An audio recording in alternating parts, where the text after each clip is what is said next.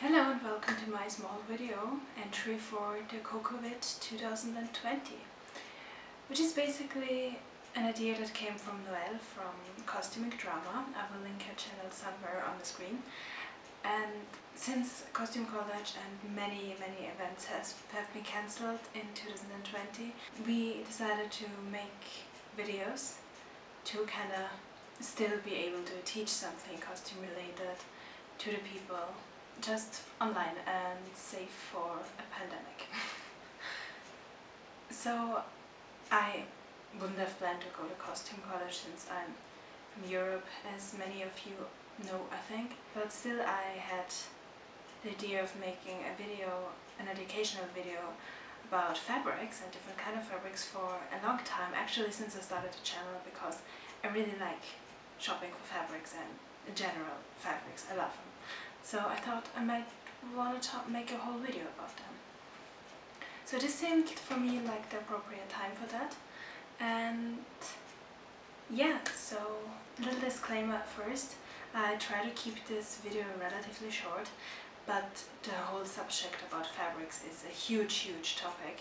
So I couldn't possibly cover it in one video, since back in fashion school I learned about fabrics for 2 whole years, about 1 to 2 hours each week, and I still don't know everything.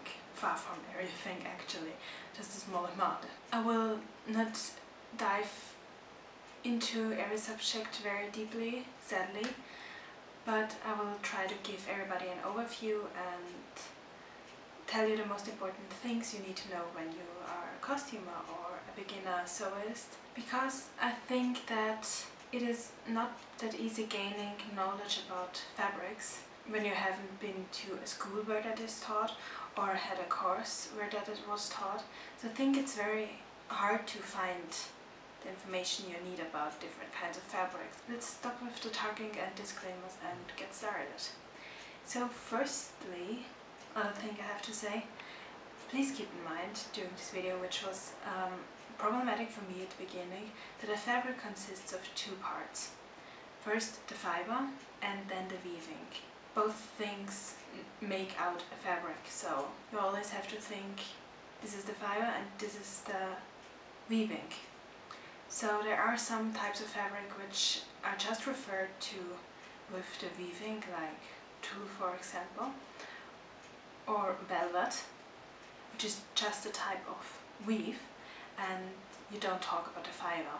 And then there are some other fabrics, like if you say I need a cotton fabric, most people know more or less what you need, but you just refer to the fiber, and there are many kinds of cotton fabrics. With that in mind, I'll give you a little introduction about what this video is about, and I will link some timestamps so you can go directly to what you're interested in. And I think that makes the whole thing a little bit easier, since I think this will be a rather long video. So first I'm going to talk about different fibers and give you an overview where they come from and how they're made, and give you a little bit of an environmental statement to them. Then I will talk about different kinds of weavings. And then I will show you some more examples of fabrics and how to identify them if you have an unknown fabric, which includes fiber. So be careful when you do this at home. Let's start with the first point, the fibers. So nowadays there are 2 main fibers, which are first the synthetic ones and the natural ones. I will talk in this whole video more about natural ones, because for historical costuming they are far more important than synthetic ones. Nowadays synthetic ones are very often used because they are far cheaper to produce, but naturals still have more features and are most often better to wear than synthetic ones, so I will focus on them a little bit more. Imagine this like a family tree, a reverse family tree. So you have natural fibers on top, and then there are plant-based fibers and animal-based fibers, or protein-based fibers. I will start with the plant-based fibers. There are 2 main ones actually. There is cotton and there is linen. So cotton is definitely the most frequent used fiber, while linen is not as commonly used anymore. And I think nowadays everybody has made at least something out of cotton.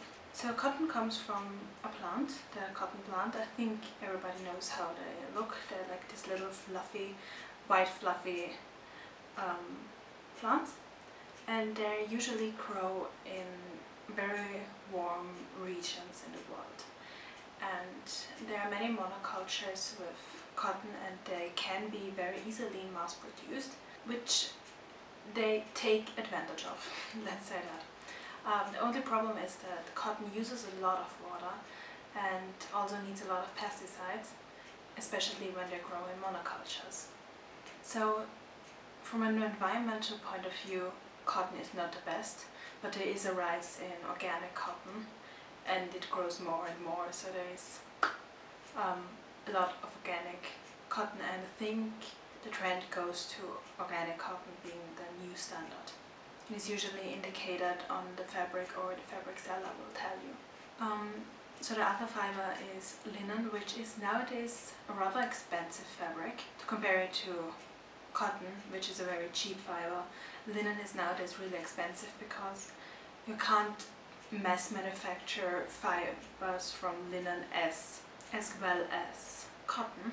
So linen is made from a plant called flax, the flax plant, and it usually grows in a little bit colder climate than cotton, and you can't mass manufacture it as easily as cotton, because what you do is you bundle this flax up on the fields and basically let the harder part of it rot in the sun and in the rain and everything, and then you can break it, and the fibers in the middle are then hackled, which is called. Like you comb it through basically to get rid of all the dirt and everything and make it finer. So you can at some point make a yarn out of it to weave a fabric.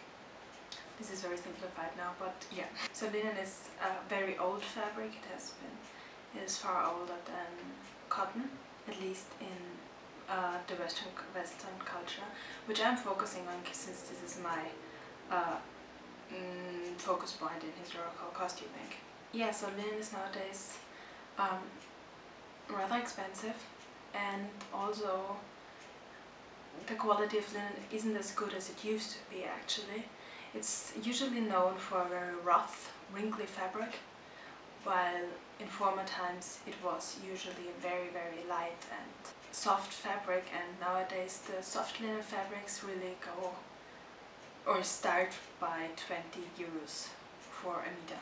So yeah, let's leave the plant-based fibers and go over to the protein-based ones, which is firstly wool and then silk. Those are the two ones that exist at the moment. So silk is also a very old fabric, originated in China, and there are the silkworms or the silk moth. And this animal, just like any butterfly or moth does, spins a cocoon and this cocoon gets then spun down again. Nowadays the worms get killed by steam before they turn to butterflies or before they turn to moths, and the cocoon is then spun down again. So this animal usually lives on the mulberry tree, where the name comes from mulberry silk. There are also some other moths which you can use for silk, but I don't know the name of them in English. Here in German it's called Wildseide or wild silk basically, and it's another type of moth that makes a more rougher silk, but still a pretty quality. But the mulberry silk is the one that is used for anything flowy, silky, for chemise or duchesse or something like that. So let's leave the silk and go over to wool, which is the second big protein-based fiber. So wool is also a very old material which is used far 1,000 years back. The typical wool comes from the sheep, as you know, but there's also wool from different animals, like there's wool from camels or from alpacas. There is also Angora wool, which comes from a bunny. Then there is cashmere, which is a goat, and merino wool too. So there are many different kinds of wools, and usually the sheep wool is the roughest wool you can have. It's new wool, like a new wool scarf or a new wool sweater. It's usually very rough and a little bit itchy on the skin. Some people like it, some people don't. I'm not a big fan of it, I have to admit. So the process is, I think everybody knows it, sheep grows their wool and then it gets sheared, and that's it basically. So a big producer of sheep wool still is the UK. A lot of wool comes from there, and I honestly don't know about other wool producers. I know there is a little bit of Austrian one, but I'm not sure about other countries. I bet there are many wool producers all over the world, but those are the main spots I know about. Wool is again a rather expensive fabric nowadays, especially fine wool. Rough wool is okay-ish, but very fine wool that is also used for tailoring suits and everything can be very, very costly, and it all depends on how the animals are treated. As you can guess, very cheap fabrics, the animals are usually treated very poorly, and with high quality fabrics they usually get treated a little bit better, but just the price alone doesn't say anything. But I have to admit it's very hard to find out where exactly the wool comes from. So you can't really make sure that there is no animal cruelty involved in this, but usually sheep and other animals have better and more beautiful hair if they're treated well in their lives. Although the cashmere is a very big problem point for me, as those animals are often treated very, very poorly. So I personally stay away from cashmere and just use regular wool. I don't know enough about wool production to know that there is no animal cruelty involved, but I will certainly look that up. Silk, again, on the other hand, is so expensive because the production of it is very, very time consuming. As you can imagine, the cocoons are pretty small. Even with all the machinery, it's still a time-consuming process. Yeah, I think I should go over to the synthetic fabrics. This is a whole other point, and let's start with a reverse tree as well.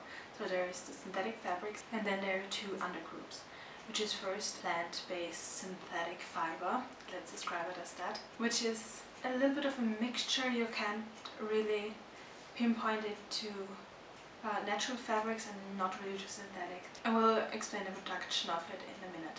And then there are the true synthetic fibers, which are just plastic, basically. First, the plant-based synthetic fibers. So those kind of fabrics are based on cellulose, which is for different fabrics differently from different plants. The most well-known fiber from that category is rayon.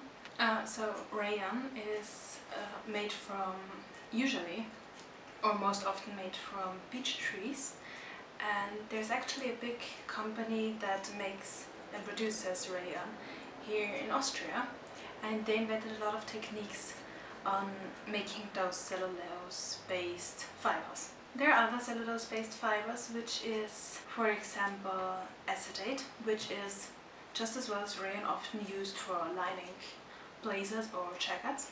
And then there is also cupro, which is a synthetic silk that's made with copper. So I have to tell you a little bit about the procedure of making those kind of fabrics. They usually take trees and shred them to very small pieces and press them, soak them and press them again, so that they're like those plates of firm cellulose. This gets then re-soaked and made into, I don't know the process behind it, it's complicated and not everything is open to public either, because it still has a patent going, and yeah, and then it somehow is transformed into a mass that is able to be spun into yarn. While making this into yarn, it goes through a chemical bath, and there are different kind of chemicals that make this fluid mass into something firm that you can actually spin and weave into fabric. And for cupro in this chemical buff is copper, and cupro is a very interesting and often very nice fabric with a very nice touch, but the problem is that it is forbidden in many countries, as cupro is very toxic for the environment, which is not the case with rayon, and I think it's not that much of a problem with acetate, but cupro has this big problem, so it's a very rare fabric. But I accidentally bought one recently, and I will show you something very cool about it. So the nice thing about those kind of fibers is that they still have some features, especially rayon has the same features as cotton has. It's breathable and it's very nice to wear. All of those different fibers are called synthetic silk because you can make them look very silk-like. Even a high quality acetate can look very much like silk, while the ones you usually get are very cheap and not that nice. And a very cheap acetate doesn't have the breathability of rayon, for example. So you have to still look at the price a little bit. Rayon is usually more expensive than acetate, and cupro is different price ranges. Let's jump over to the true synthetic fabrics. Out of them, the most well-known fiber is definitely polyester, which is used for most of our garments nowadays, which is not good as it's basically plastic. If you imagine wearing plastic, it has the same problems. It doesn't breathe well, it gets very hot. Although there are different kinds of fibers, and there is very thin polyester, which breathes a little bit better, but only through the holes and the weaving, but not the fiber itself. And it doesn't take moisture very well. So there are many problems, and personally I'm not a big fan of polyester, but it is cheap. And especially for historical costume where you need tons and tons of fabric, polyester and other things like that, polyamide for example, they can look very much like silk, so many costumers still use them when they don't plan on wearing the costumes on a day-to-day basis, because you will get hotter in them, you will get warmer in them, but you can also save lots of money. So you have to think about the down and the upside. And the problem with polyester is throwing it away. It doesn't rot. Like cotton does rot at some point, polyester doesn't, it's plastic. And there are other kinds of those true synthetics, which is polyester, polyacryl, or polyacrylic in English, I don't know, which is used for everything that's wool-like, like a thick sweater and something like that. And there is nylon, which is polyamide. And then we also have lycra, which has some spandex in it. It gives it this elasticity that is needed. Lycra is just a brand name, but what's in it is spandex, which is a very high stretch material that is used for swimwear and Spanx and something like that, everything that needs a lot of stretch. So this is very briefly the true synthetic fibers, because I actually don't know enough about how they are made, and especially I don't know all of the differences, and I don't think it's that much of an interest to exactly know which chemical fiber this is. So yeah, that's the overview. Not as quick as I thought, but I expect this video to get longer anyway. So let's go over into different kinds of weavings. So let's jump into the weavings, which is a little bit simpler because there aren't as many types. There are just two main types, which is first woven fabric and knitted fabric. So woven fabrics are usually, I mean everything or most of it is canvas weaving, which is just like if you ever made something on a loom, if you ever have woven your own fabric, or even if you just made a pie with this lettuce crust on top. You know the principle of a canvas woven fabric. There are two yarns of fabric that are intertwined, and it gives you this canvas bind, which is very typical for most fabrics, and the oldest, and in the beginning of clothing making, the first weaving that has existed. And there are different variations of that.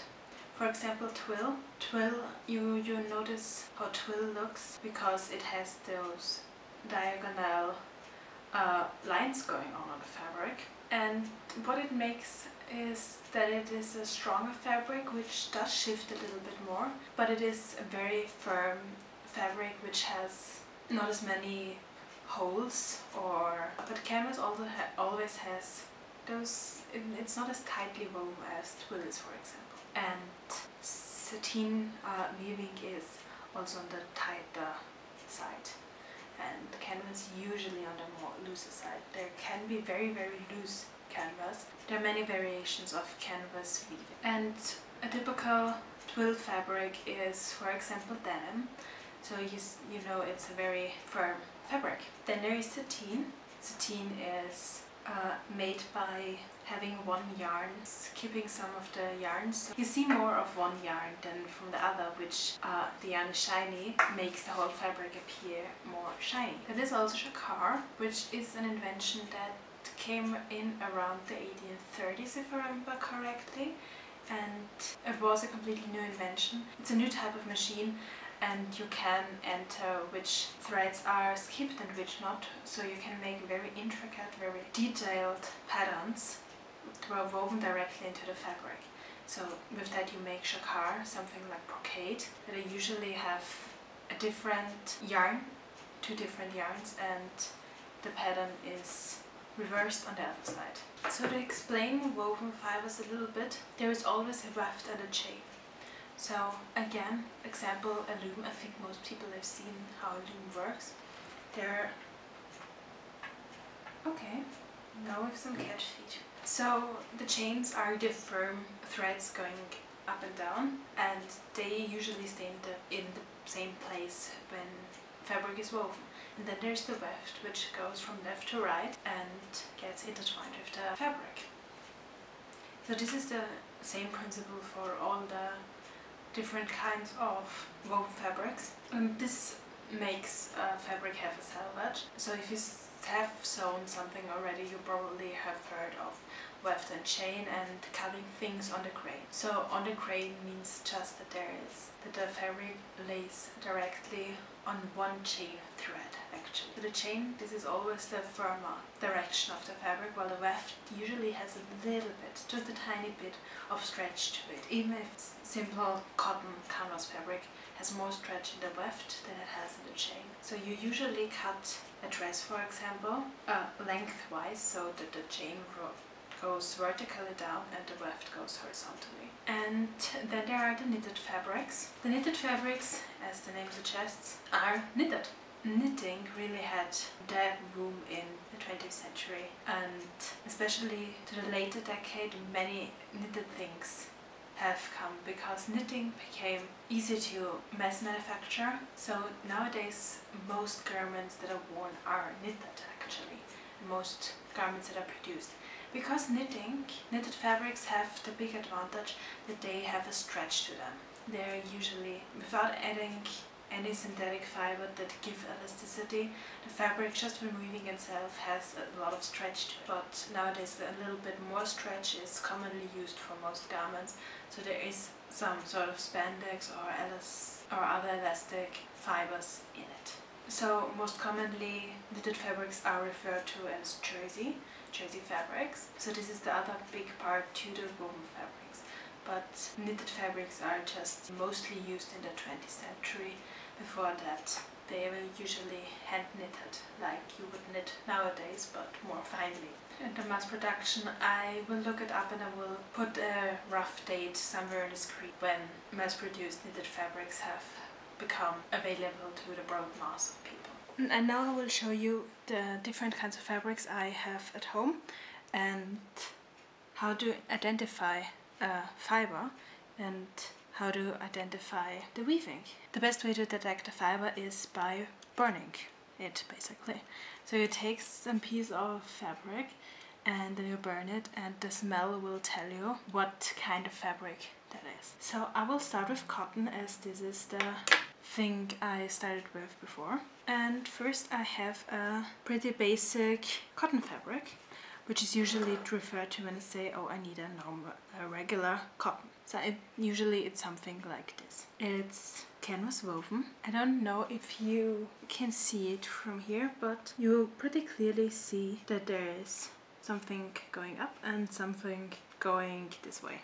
And then the pattern is printed onto it as well. There are some fabrics where the pattern is directly woven into the weaving, but most cottons are just printed. And I will show you how you find out that this is a cotton. First of all, a pretty easy indicator is you can rip it. You see this edge here is ripped. If you cut into the fabric and just try to rip it, cotton will rip exactly on the grain, like exactly on a weft or a chain thread it will rip. So that is a giveaway for some linens and especially cotton. And then you have the fiber here, and you will see that it burns very quickly with a flame. And you have to blow it out pretty quickly, otherwise you burn yourself. So you see it burn down very quickly, and if you like rub it between your two fingers, there's nothing left. So everything is gone. It's just like you would burn paper. And also you might know that if you burn paper, there is nothing left of it. You can just rub it between your fingers and the ash will just fall apart. And the same goes with... Then we have, it's very simple, denim.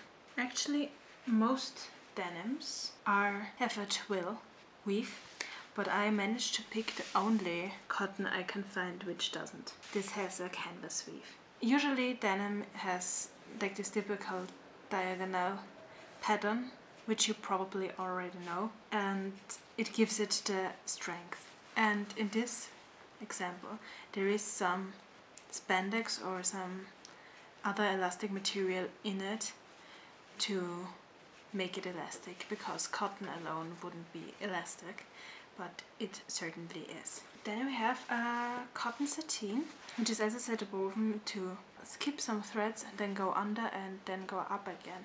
So you see a lot of the yarn, and it gives it this beautiful shiny look, and cotton sateen always looks very, very elegant. To me at least. And it's usually rather cheap as well.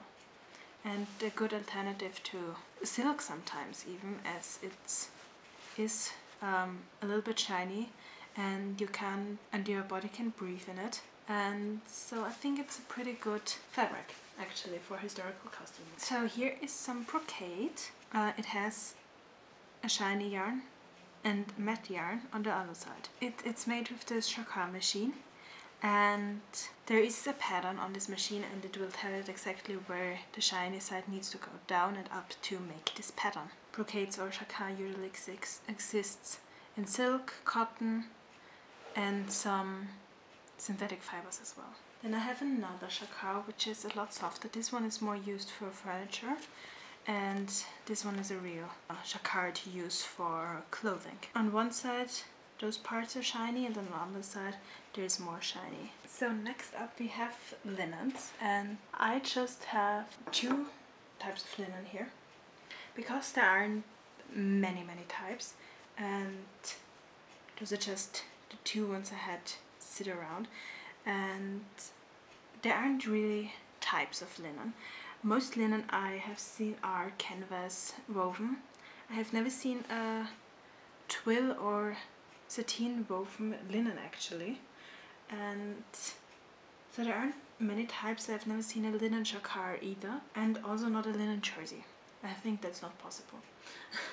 So linen is usually canvas woven, and it comes in different thicknesses and it comes in different weights, and it comes in different levels of rough or fineness.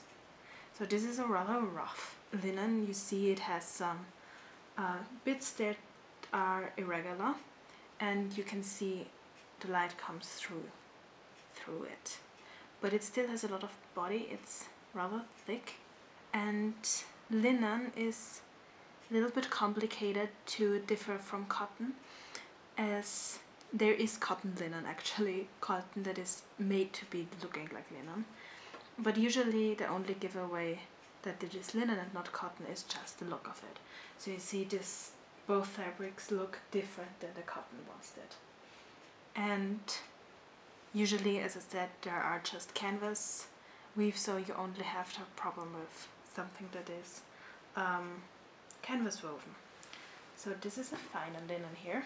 So this is the rough one and this is the fine one. You see it doesn't let as much light through. Here's just one layer. So it's much more tightly woven. And the other giveaway that is linen and not cotton is because it shifts around a little bit. Like when you just hold 2 layers, it shifts around a lot in your fingers. And it has this certain sheen to it, like this tightly woven. It has a sheen to it, and a natural one that cotton doesn't. So that's the only giveaway to know it's linen. So basically experience, and you see it like it bounces a little bit. It's just a little bit different to cotton. So linen is a little bit harder to sew, while cotton is probably the most easiest fabric to sew. And for burning test, it goes the same as for cotton. It burns very, very fast, so I have to be careful. You see? It burned very fast, and again, if I smell it, it smells like paper. And there is nothing left of it once you take the ash away. Also, you can't rip linen. If that's a giveaway for linen too, you can't rip most linens. But if you just make a cut and try to rip it, it doesn't work. You won't come far. So that's a giveaway for linen as well. Some linens you can rip, but most you can't. So next up, silks. So I have different kinds of silks here again, and most of them do have a canvas weave. So I have a very thin silk wall here, and it's a shiny type of silk. It's mulberry silk again, and yeah, it does have a canvas weaving, and it's very thin. It's a very thin silk thread. So silks do have different names, although they're just different weights and different qualities of thread, basically. But there aren't too many weavings. There's canvas weaving, sateen weaving, and there's jacquard. So that's the types for silk. So this is a simple, very thin threaded canvas weave.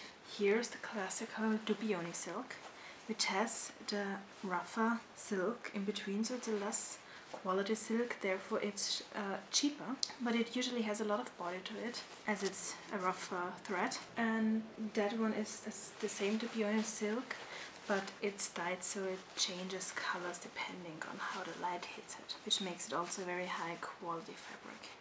So they all have different kind of names, which are just memorizing, or just if you need silk, best way is to just touch it or memorize the names and feel the touch to it. So this is this wild silk I told you about, from the other kind of moth that makes silk. So you see those threads are really very thick and there are a lot of knots in it, so it's a really low quality of silk, but it does look quite good too, especially in modern clothing. You can make a blaze out of it and it looks great. It really gives the garment something special, and it's cheaper than other silks and it has the same properties. And then we have one of the classics, one of the most expensive classics, silk charmeuse or duchesse, I'm not quite sure. And this has a sateen weaving, a sateen twill weaving, if I see correctly. The weavings you just have to look very, very closely. If you see diagonal, it's twill. If it's very shiny, sateen, and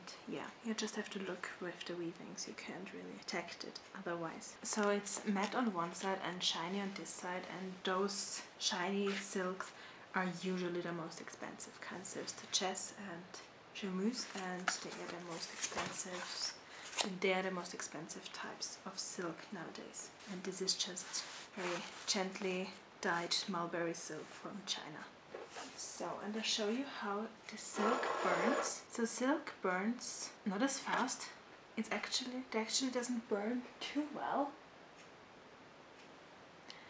It almost burns bubbly. You see, it doesn't burn on their own. It just always burns a little bit away. You can see that. And if you smell it, it smells horribly. I have to say, it smells horribly.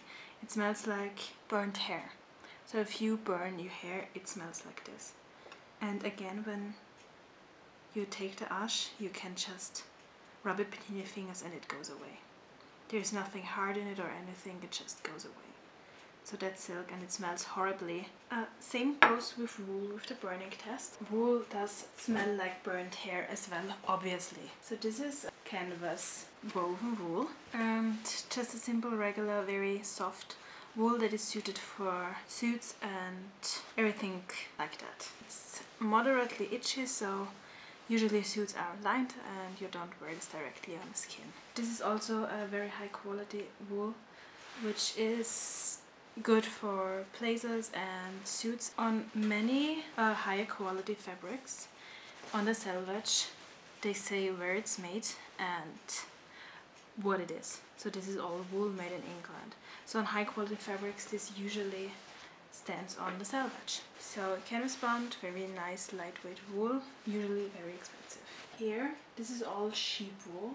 This is sheep wool again, and this is a wool felt. Is a little bit different. Wool felt is not woven. It's a very finely, like when you make, I think maybe in kindergarten or something, you made something out of felt, and you just took some loose wool and rubbed it with soap until it became firm. And the same goes with felt, wool felt fabrics.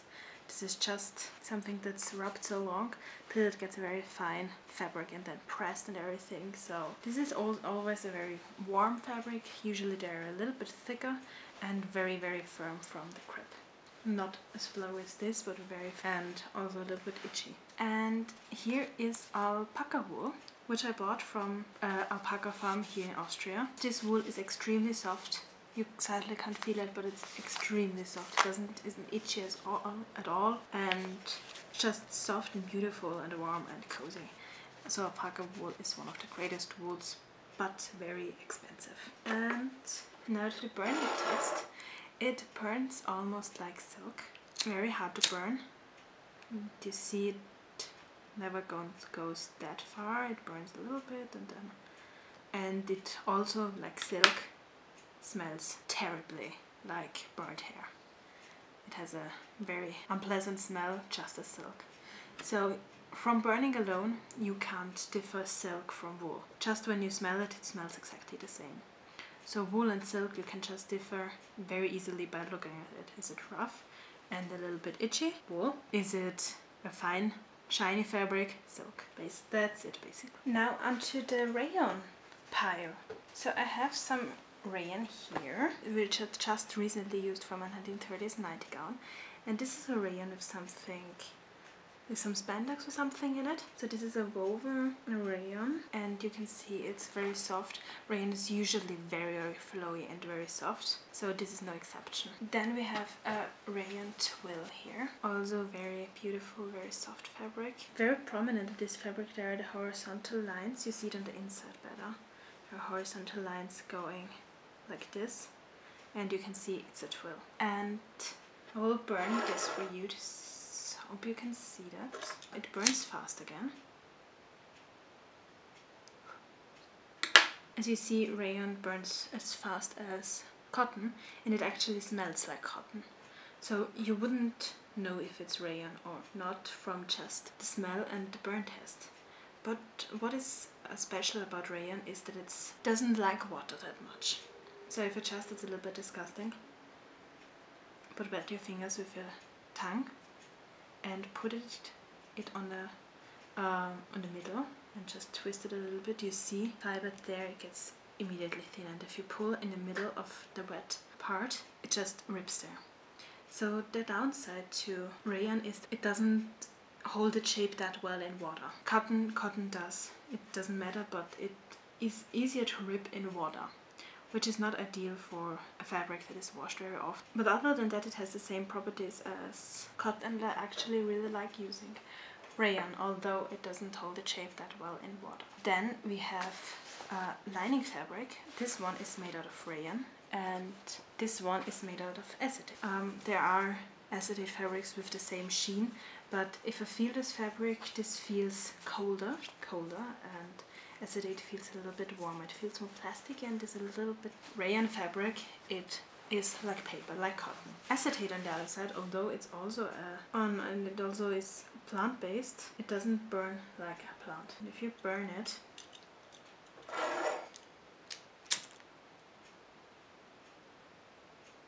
you see, it doesn't burn. In fact, there is like a little, you see I had a lot of strands like that, and it melts on the other side. So you have a very hard ball on the other side, it's just melted together. And here I have something interesting also from the 1930s dress. It's a jersey, but it's Cupro. And I got my hands on it on accident because I would never buy Cupro, as I know it is very bad for the environment. But I just on accident got my hand on this. I didn't know what it was actually, and then I burned it because the flame of Cupro is very, very interesting. How I found out that this is Cupro is I burned it, and you will see it burns fast. For example, first of all, it burns fast, so I have to be careful again. Do you already saw?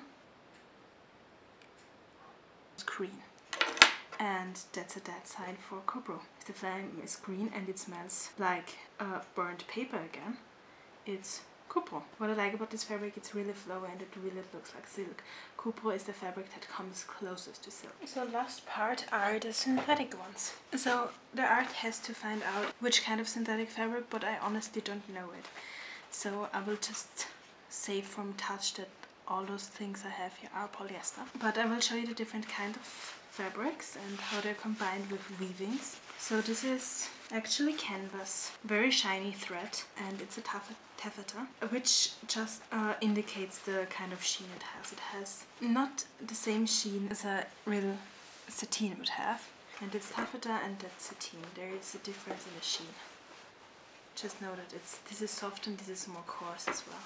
This is a soft sheen too, this has a harder sheen. Then we have organza, which is a fabric often used for ball gowns and stuff like that. Very sheer, very translucent. Canvas weave, very, very loose canvas weave with a shiny thread.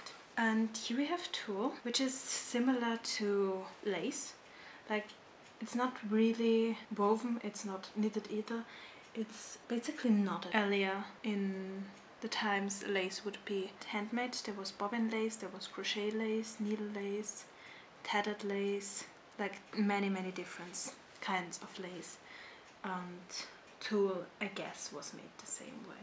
But nowadays most of it is machine produced, but they really are very expensive types of lace that really look great although they're machine produced. And then we have velvet, which I haven't talked about at all. Okay, this one is a bad example, but most velvets are made, especially the cotton velvets, are made by having 2 layers of canvas and then they cut with a knife through in the middle and then the hairs stand up. You basically use 5 threads for 5 or 6 threads for velvet. You have 2 layers of canvas and something that goes in between that makes the hairs, and then it's cut open and then you have the velvet in between. So it's just basically tiny hairs standing up. I don't know how to do it with knitted velvet, but I guess it's similar that they have 2 knitted fabrics and then there goes another one in between and then it's cut open again. So you have 2 sides, both velvety. And there is cotton velvet, which is very expensive. Most velvets are polyester or polyamide or polyacryl or so. And I will show you real quick. I forgot how synthetic fabric burns. You will see it melts rather than it burns. It burns a little bit. So you saw it burned a little bit, and what's left is like this hard. You can't. It's just a hard ball of plastic basically. And you can do anything with it. You can rip the fabric, but you can't rub it between your fingers, it just stays there. So if you get any questions, ask me down below and I'll try my best to answer them. And that was the fabric 101. I hope you enjoyed the video, and if you did, maybe subscribe to my channel and maybe leave a comment if you enjoyed the video or if you have a question obviously, and leave a like, and I hope I see you next time. Bye!